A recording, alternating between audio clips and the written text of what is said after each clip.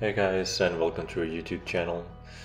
Today we're going to be talking about the Ferocactus, and we're going to explore a little bit what this cactus is. Now, this is a solitary, fast-growing, barrel-ribbed cactus that is different from other types of species because it has much shorter, hooked central spines. Now, this plant will become very beautiful once it ages, so you will have to wait a little bit until it becomes the way it is supposed to be.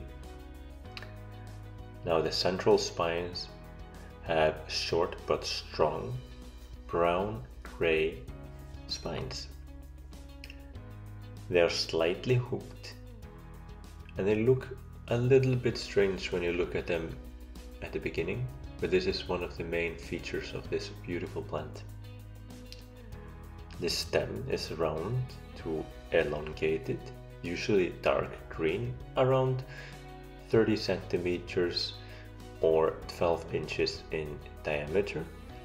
It can reach up to 40 centimeters to 100 centimeters tall, and it is absolutely beautiful when it grows beyond that, which is common for this plant when grown in nature, not when grown at home. So don't worry if your plant is not growing that much, this is completely normal. Now, when the plant flowers, expect them to be orange to yellow.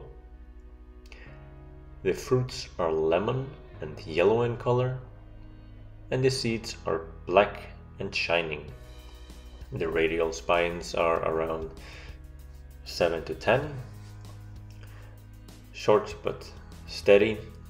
Now, this plant is not that hard to care for, especially during summer. This plant grows slowly and is suited for any rich, well-drained soil such as clay, pumice, lava, grit, and only a little peat or leaf mold. If potted or repotted, do so preferably in spring.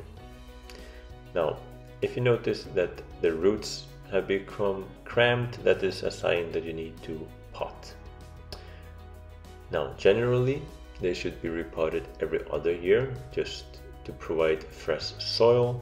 However, this does not necessarily mean that they need a larger container, so be careful when you're repotting them.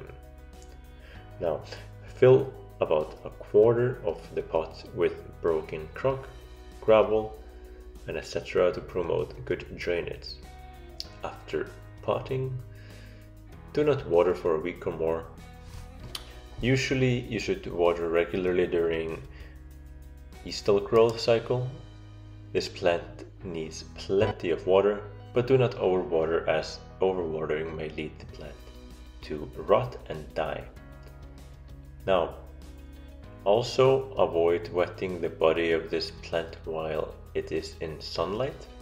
A wet cactus in the sunlight can cause the sun to sunburn the cactus, which can lead to scars or even fungal infections and death to your cactus.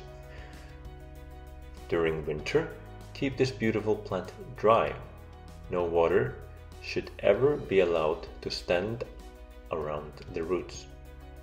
Feed it with high potassium fertilizer in summer. Now, if you try to propagate the plant, then the only way to do so is by seeds. This plant has light frost protection and is safe for cultivation, but can tolerate a little bit of frost, but it needs rest from this frost, so be careful where you place this plant. When they're exposed to sunlight, think full sun or half shade in the summer, especially if you live in a hot and bright location. It can tolerate moderate shade, and the plant will be growing slower in shade, but it will be beautiful nonetheless. Now, Thank you for watching our video, and don't forget to hit the subscribe button, like the video, share it, and I see you in the next one.